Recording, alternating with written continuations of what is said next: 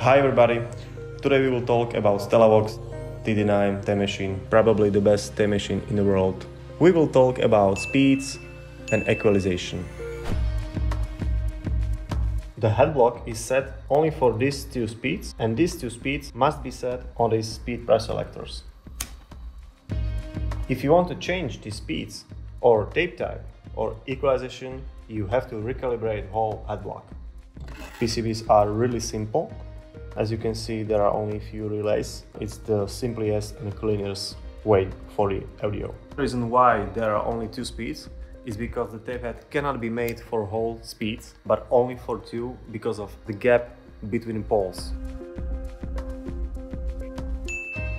So the top results are for two speeds only.